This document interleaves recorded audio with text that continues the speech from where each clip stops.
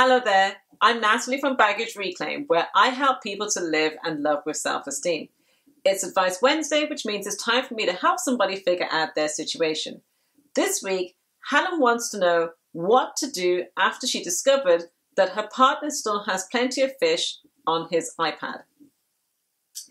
I have been seeing my partner for 9 months and we're about to move in together. A few weeks ago, I spotted the plenty of fish icon on his iPad. This is how we met.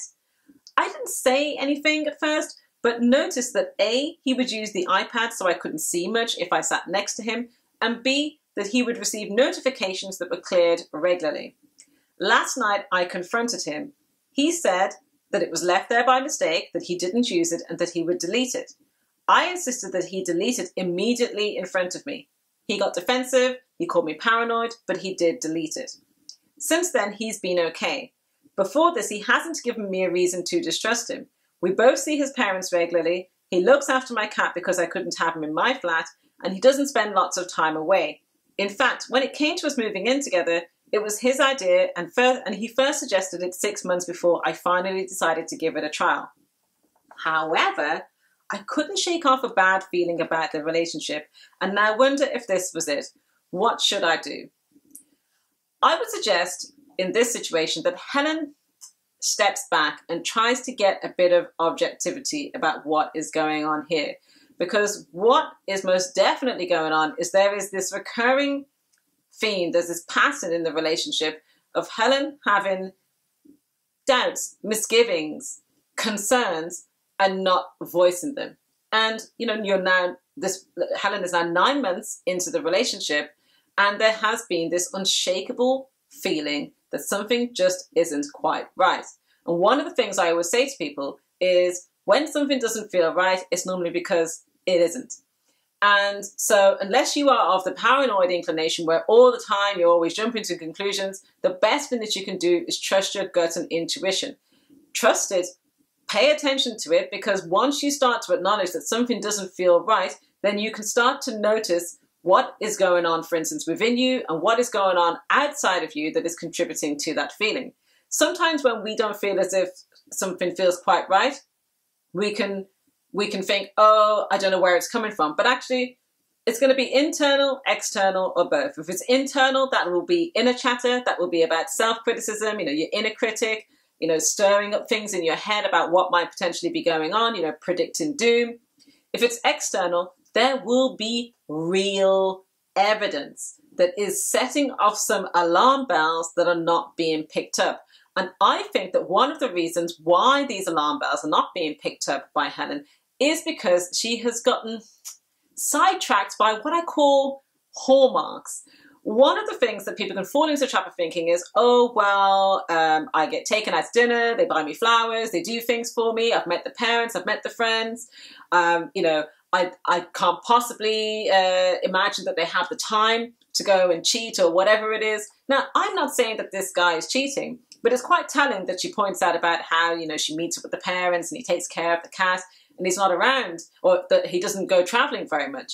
And that would suggest to me that actually in previous relationships, she wouldn't necessarily have done things, maybe, for instance, like meet the parents regularly or meet the friends, that maybe she wouldn't have felt that, she could entrust a partner to take care of the cat.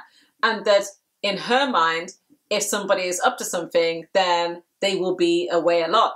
Now, again, I'm not suggesting that he is cheating, but what I will say is that a person can be cheating and still see his parents regularly with your partner and can take care of a cat and all the rest. So Helen has to be careful of being blinded by these. I think what can happen in these situations, and I don't know how she came to discover about the Plenty of Fish app on his iPad.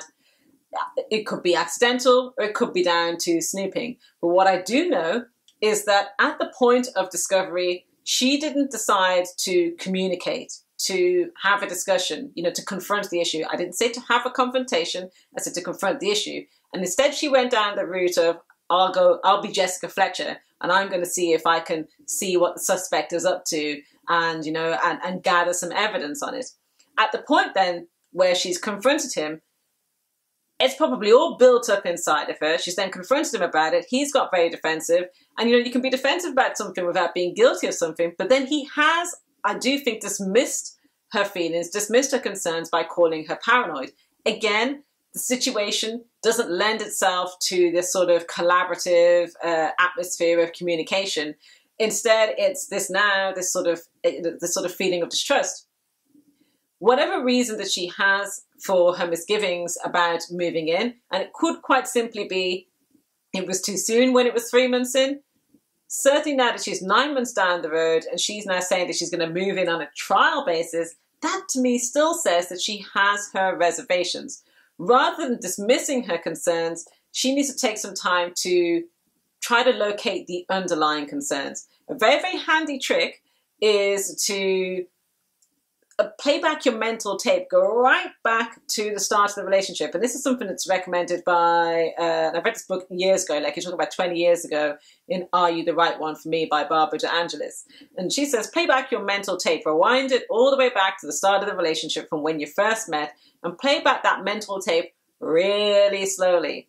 And then you will start to notice those things, those gut warnings, those messages from your intuition that are letting you know about what is really going on here.